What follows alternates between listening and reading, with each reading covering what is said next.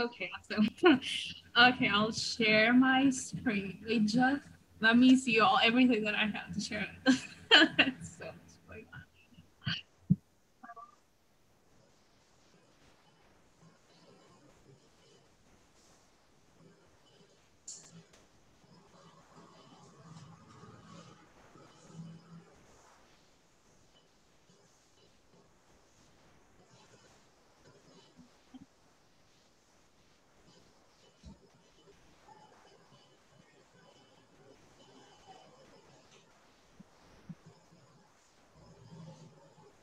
I have so many tabs open. It's sort of confusing.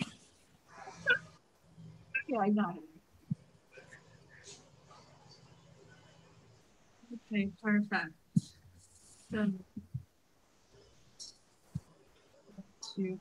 And this is the just started building off of Hello World Builder, just changed the whatever these whatever is going to be displayed to the user. So, and I have a very simple HTTP server that's running. So what I'm gonna do, I think it's running on.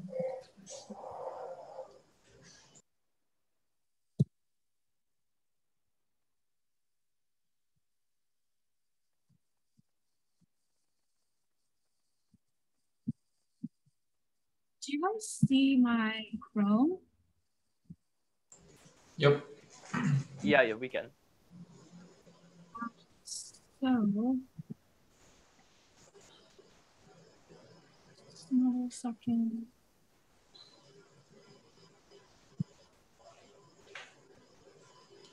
So to just get a background again, you have a API which is sending out cloud events. So this is just polling Jenkins native APIs like REST APIs. So there's I can also pull up the endpoint.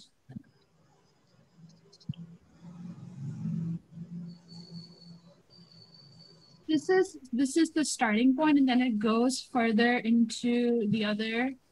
If the job is building, it will go to have a job name test.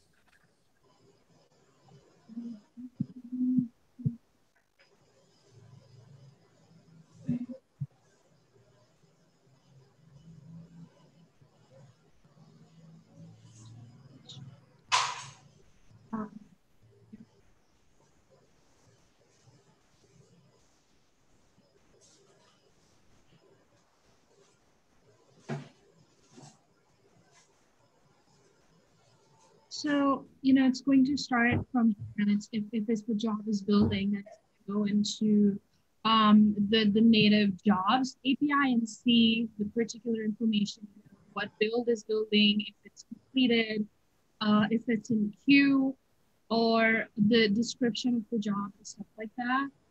And finally, there's also the other particular, that is not what I use right now, but I'm really thinking about using it to get information about the build itself, which would be the API for the build. I do not have, I was looking into Tecton's, every event that Tecton is emitting or similar events, and it has events for, if I'm talking about a task or a job itself, so there's when a job has started, when a job is failed, when the job is building or running. So, this is just demonstrating again, going back to server itself. And this is not perfect. This is just a test. The polling is really, really bad right now. The timing and everything, it needs to get better. But this is a good start. Wait, okay, is this running? Okay, yes. So this is the data. This is like the cloud events data. It has the source. Mm-hmm. So this is, if I was to click on it, if I am to click on it, okay, it works. Amazing. So this is just, the job is building. And we have the new one. whatever, and then this is the data itself. You know, a lot can go into the data that we want, but since this is a simple job, I was not really sure what all can I put in. You know, we have the URL, we have I can put in actions. I'm not entirely sure. Actually, this is something I wanted to ask you guys was what actions usually are telling about a job?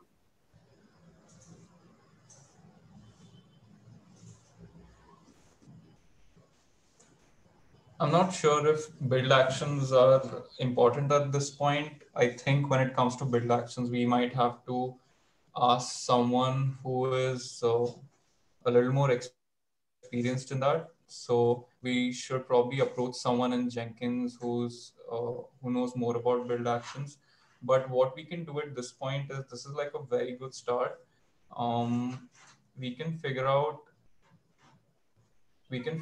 what other CE type fields that we would like to fill for the cloud events itself. So right now you're filling up what are fields over there? So right now there is the job name, there is the number, like the build number itself, and then obviously you have the URL that's going to the source of wherever it is generating from, I'm trying to build the event for whenever a job has ended, which is a bit tricky, but over there it would be sort of if a result is success or if a result is failure. I've been working on that a bit, not a lot, but I'm researching on how we can start with the event of what happens when a job builds.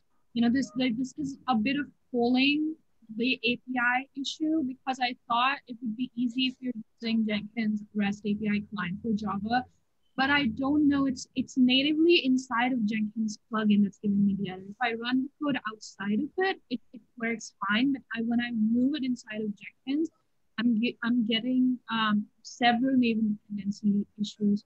So I just thought, okay, no, I'm just going to write an API poller, and then we can work around that. But I'm not sure if that's the best thing. Have you seen the code for the webhook trigger plugin? For the what? For the webhook trigger plugin? Yeah, I looked at it a little bit, but not a lot. Like not entirely. I was not able to, you know, there were a lot of things I was not able to really get my head around it because what I had like starting with things and this was a lot of things. But it's something that I'm like looking in as a part of the research for just.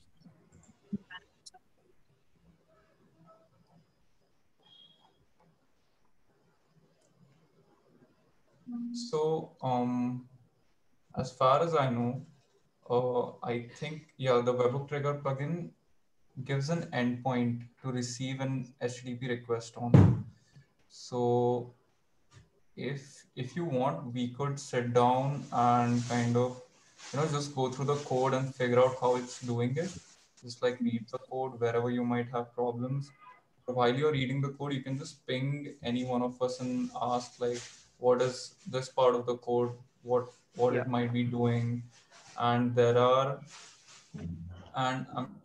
sure the author of the plugin might be around, but I don't think we might need to go there just right now. But we can start just kind of like reading the code and figure out how it's doing that first.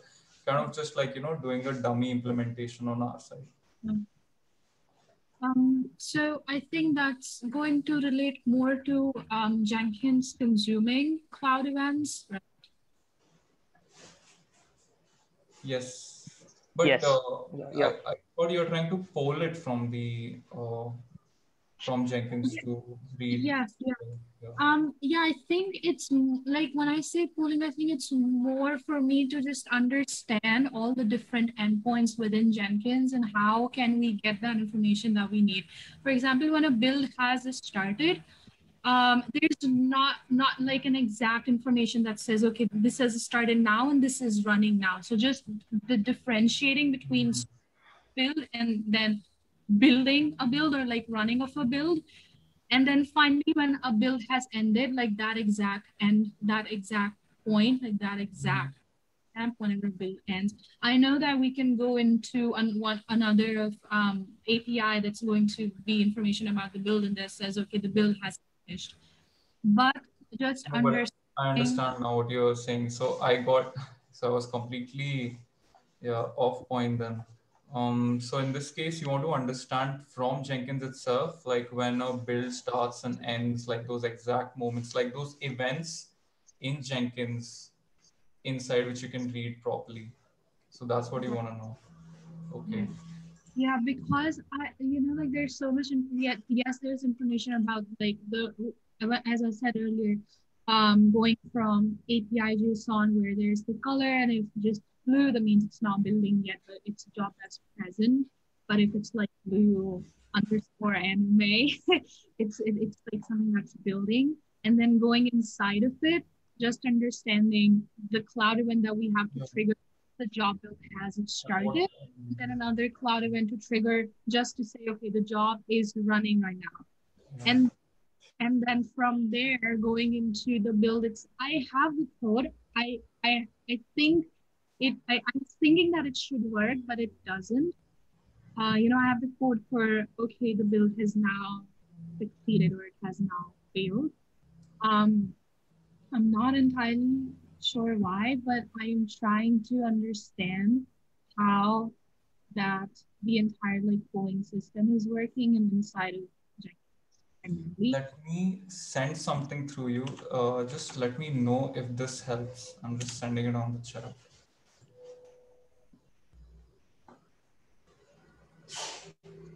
Is this something you've tried?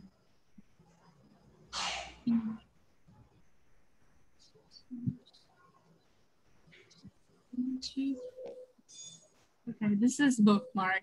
Okay. Yeah. This was something I had added to the design document, I think, at some point. I think. But yeah, this is something that could help probably because they've already implemented this kind of listening mechanism where on finished or like started they do certain things. So could probably get some inspiration from here and just extend it to kind of support cloud events.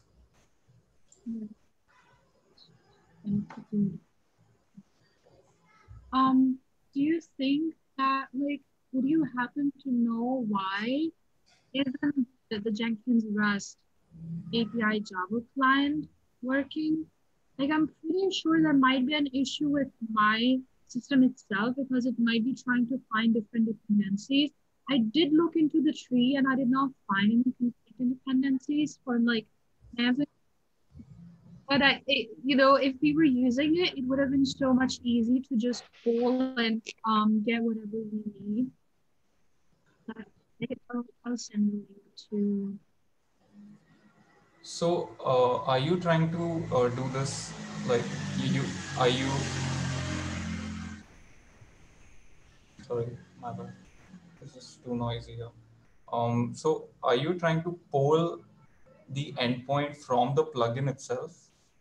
Like you're trying to poll the Jenkins endpoint from the plugin? Yeah, that's what I'm trying to do. Uh, So go ahead. um, that would be good as a initial starting point, Mhm. but it would be nice to have something that hooks into the uh, eventing mechanism within Jenkins itself, where we get to know, if something started or failed. Mm. Um, so you could, uh, one sec.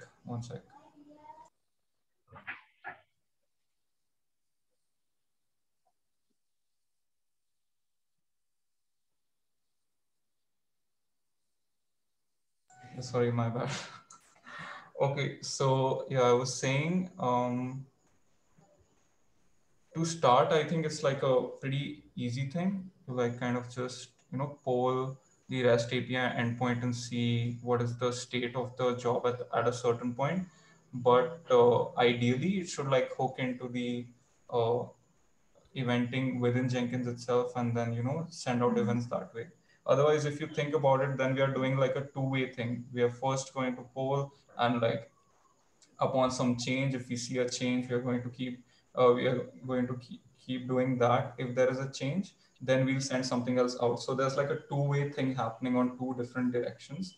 So instead, you wanted to go in like a smooth single like flowing fashion. So like if something happens, then the plugin gets to know, and then like internally, and the plugin will send out the cloud event. Yeah, I think that makes more sense. And I think that can also solve some issues with the polling itself. Because then, like the life cycle of the polling is pretty dependent on the usage of the plugin. You'll always have that thread be running in the background, otherwise for polling, and you can you can see that as a overhead in one way. And easy way to kind of get rid of that would be to kind of just hook into this internal Jenkins eventing, which the statistics gatherer plugin has figured out. And I am just like speaking based on what I've just seen in these plugins. I haven't implemented it as such, but this is something for you to look at and think about and see what works best for you. Right. So, like in the architecture pattern that you were saying, we should look into is like an external system outside of the plugin, but as a part of Jenkins. And so how is that going to look like for a user who wants to implement this plugin? Yeah, I'm just because what I have right now is sort of that like the user is going to enter the URL for the sync. I'm sorry I wasn't able to show that part, but it's like already configured on my system. So it's just like the user enters the URL for the sync, and as soon as like as job is started, the polling starts as well. And then similar to that, as soon as like the polling starts, the events are being emitted to wherever the URL is and stuff. So I'm just thinking of how would it look like. So the URL for the sync would be outside. The sync is obviously outside Jenkins. Right. And the sync is where all the events would end up from Jenkins. So you would be doing kind of like a post request on that sync initially with HTTP. Right? Yes. Yeah. I mean, that's what like I had in the HTTP server that I'm running right now. It's just receiving post requests from Jenkins, like the Jenkins plugin. But like what I'm trying to understand is if we move the system out, like the polling system itself outside of the plugin, I think I might have to read on that to understand the architecture better.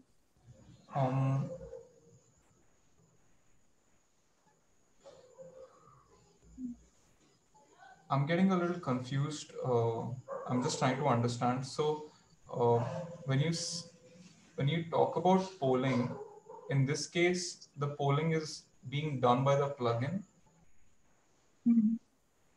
Yeah, it's like it's being done inside of the plugin. So it's so as soon as I'm like running the plugin, as soon as as soon as a person adds a plugin into their like a user enters a plugin into their system, it's going to like obviously then it becomes a part of their infrastructure. And like polling starts right at that moment. So as soon as a person like clicks on build now, it continuously polling the APIs which like I have in the code. And then, whatever it figures out, depending on however it is polling, it is going to send an event to the sync that I have configured, which is outside of Jenkins, like an HTTP sync.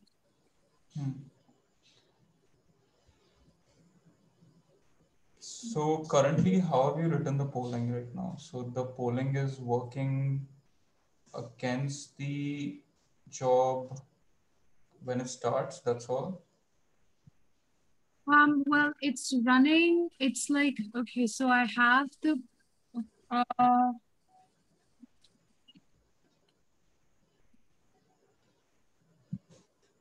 so basically it's as I said earlier, it's starting from the API, like the first API, which is this like API JSON, which just gives information about the Jenkins system, like the number of cores, the number of jobs which are in the system at that moment.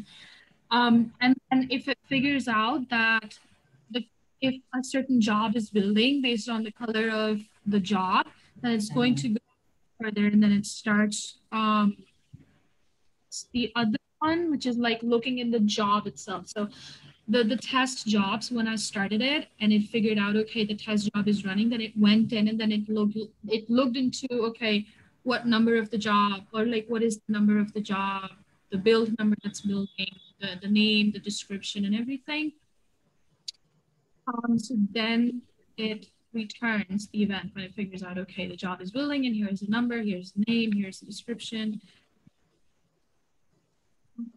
And I also have like a bit of code for when it ends. I mean, it's not different. It's just like going a step further into the build itself and seeing if it's still building, or if like the build itself is it still building, or if it has stopped building, and then generate another event, which would be, okay, the build has failed, or the build event has completed.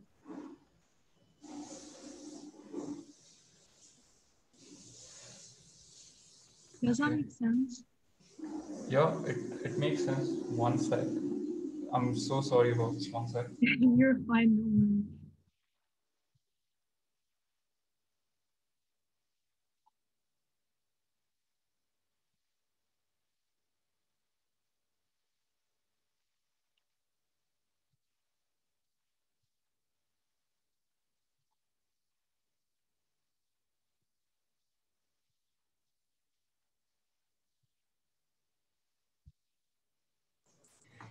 Yeah, my bad. The maid is here, so it's like really noisy right now in the house. So it's okay. So yeah, it makes sense. So I think this mini demo was like a good place to start. But imagine now at scale, like if you have a lot of jobs that you're polling for using the plugin. The plugin will have so many threads running in the background for each different job that is there. Like it will at some point be like a large overhead created by the plugin for all of these. So just it, like in my head when I think about it, just is a good place to start, but we have to think at some point of like somehow getting this in a singular like straightforward fashion where the events kind of triggers the cloud event. The event within Jenkins will trigger cloud event. Like you have to, that's why you have to understand like how these smaller things in Jenkins work somehow. Uh, like the build step listener, like I'm looking at the build step listener over here. The build step listener extends. So in the stats plugin, the build step stats listener, which extends the build step listener, is a Jenkins class itself. So it comes under Hudson model build step listener. We could use that. And similarly, there is a run stats listener, and there is a class called run listener which is being used for this one, and this one, and I think run over here means a build run itself. So in this case, they are getting the run which is happening at that time, and it says, okay, if the run is started, if it's in progress, if environment variables are there. So a lot of information is being picked up from these listeners themselves. So I think as a next step, it will be a good place to see if like you can kind of re-implement this to have cloud events be sent by these listeners.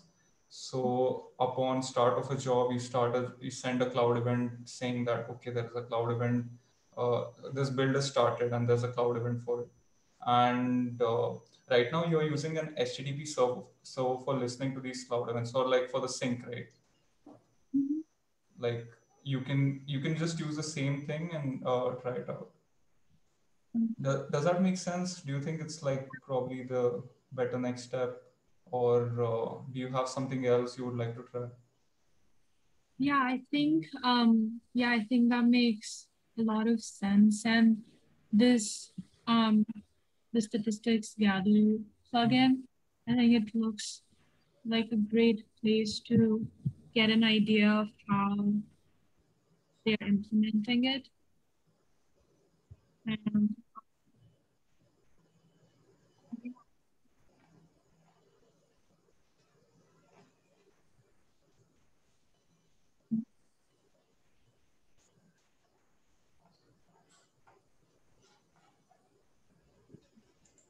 yeah, I think like this is like a really good place and definitely can um implement like start implementing this and like testing out with the emittance part of the cloud events. And if we have that down, at least we'll have an idea of how just working with cloud events in Jenkins can look like. So I think the other step would be easier.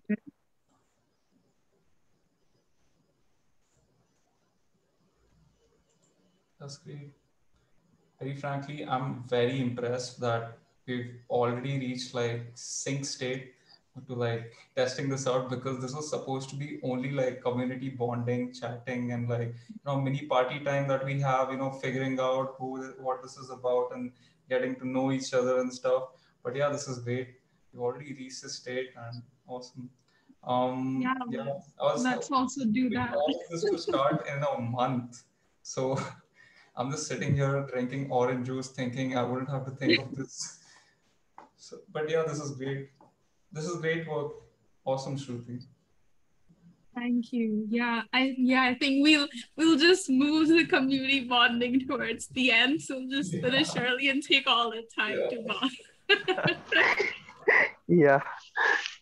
I think that'll be more fun because then we don't have work to do and it's just like bonding and party. That'll be so much fun. Yeah, that would be great. I have a feeling that you'll be in deep till the end, that you will be talking to probably like other communities and figuring stuff out we wouldn't even have heard of. Yeah. Let's see how that goes. Yeah, but this is great. Um, Let me know how that goes then for you with the build listener stuff. Um, and yes, Kara, like I found this project while I was writing the design doc, and it just seemed like the perfect thing. Like this is exactly what we are trying to do. All we need to do is send cloud events. That's all. Yeah. Yeah. And it's just pretty straightforward when you look at statistics gather. Yeah, it's a great starting point, and you are doing awesome, Shruti. I'm so impressed as well. The only this is not your work. This is vis-a-vis Jenkins and some of the code you will see internally. From the user's perspective, at this point, there are certain words that shouldn't be showing anymore. Certain older terminology which we're removing from the project, like master slave. So in your own work that you're writing, instead of using a word like slave, if you use agent, that would be great. And I will get you the complete list of word replacements that we're using so that it's done correctly. But if you just start off that way, then it's nice because then you don't have to go back and change your words. Yeah, And yeah, definitely. Yeah. I'll just maybe ask you guys once again about the events itself.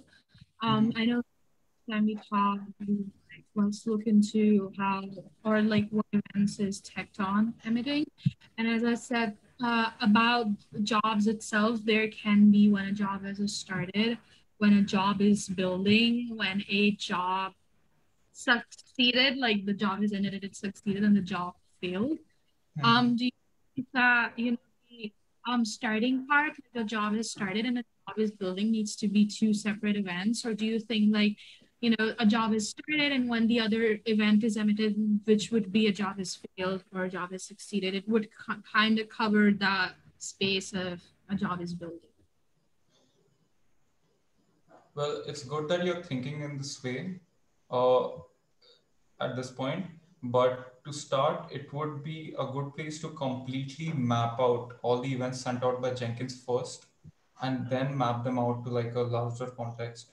So in Tecton, what they've done something similar. They've they have this event type called unknown, which is kind of like condition passing, kind of like an event type. Let me send you the Tecton cloud event table. I don't know why I'm typing with one hand. Okay, so in Tecton CloudEvents, they've got this cloud event type, especially for unknown, where if a condition is changing, they really don't know what's happening there. So they called it unknown, not condition changing. So in such times where there's a certain event which is not explicitly being given out by Jenkins, we'll have to use terminology like unknown.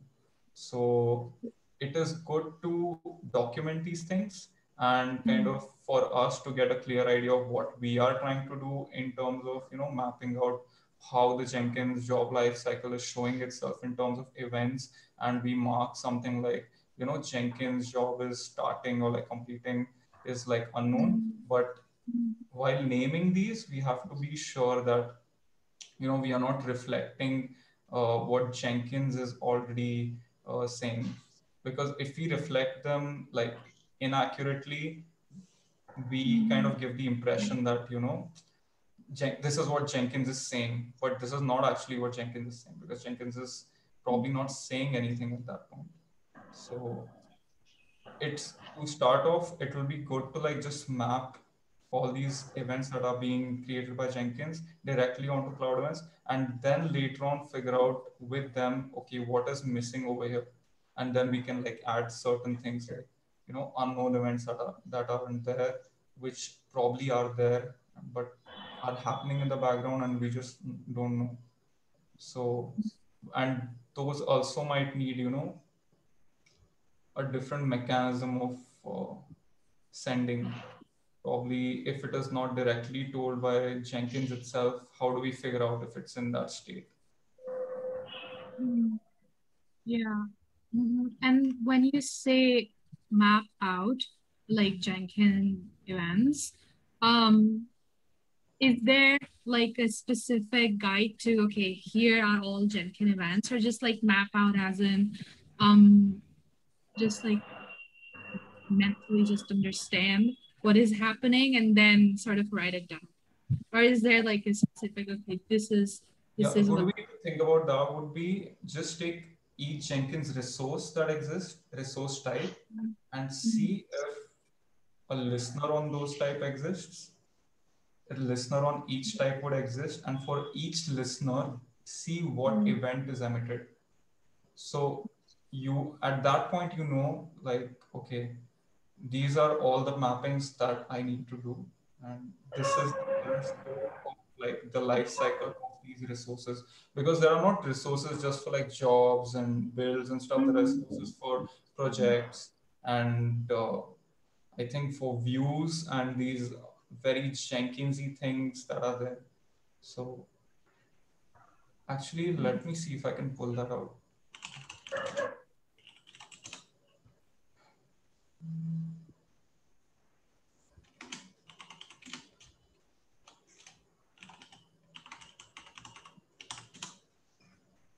Yeah, I also start editing the page for CloudEvents on Jenkins GSoC project site, just so that all of us plus people outside of our team can just be in the same loop.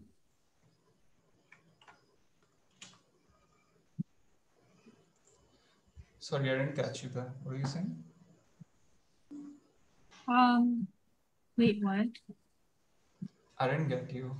What are you saying? I just said that I'll start editing the GSoC, our project page in Jenkins GSoC. So we all know that where we are in terms of progress, and also people outside of the team knows.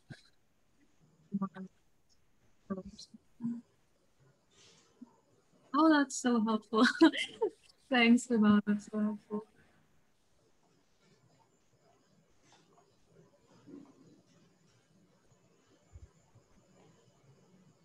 Yeah, I think I looked at a similar thing earlier, but it was all terminology related to a job.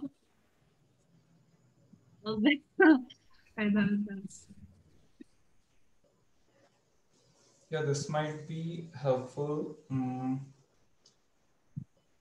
I don't know to what extent, but like I don't know if some of these like Cloud Executor Workspace even have listeners of their own, but it'll be a good place to.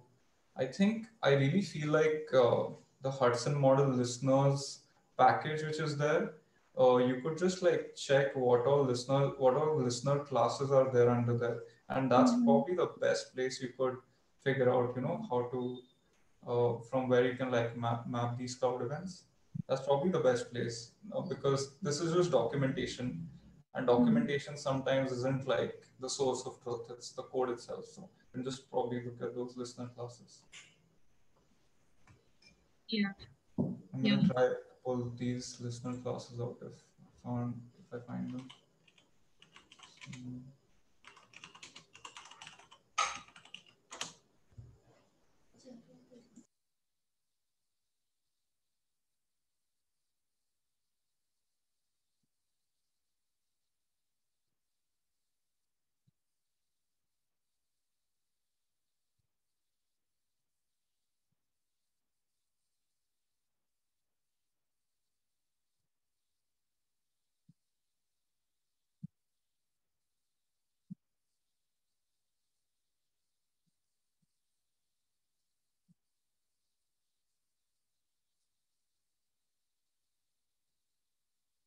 Okay, so I've found, I think there are like 6 listeners over here which you could use. And no, yeah, there are 5 listeners. So there's item listener, run listener, savable listener, SCM listener, SCM poll listener. But based on what we saw, there are some other listeners as well, which I don't think we are seeing them over here right now.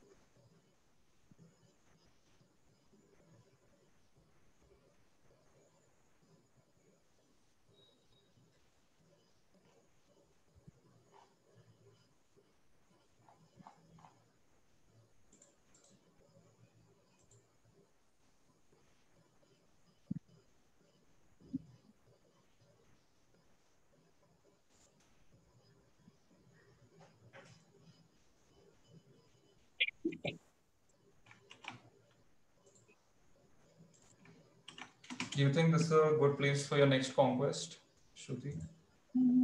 Yeah, definitely.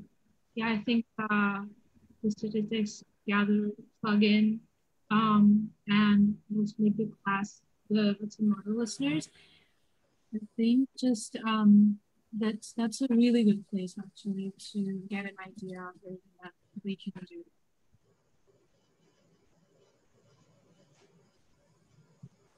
Okay, I'm glad to hear that.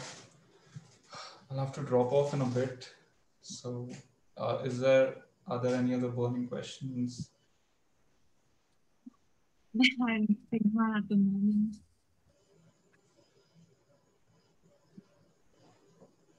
All right, thanks for joining us today. Awesome work, Shruti. You've been amazing in your first week of community bonding, already tackling and exploring the code base and starting your work. So really impressive. I have no more questions for today or anything. Anything else we need to add or bring up for this meeting?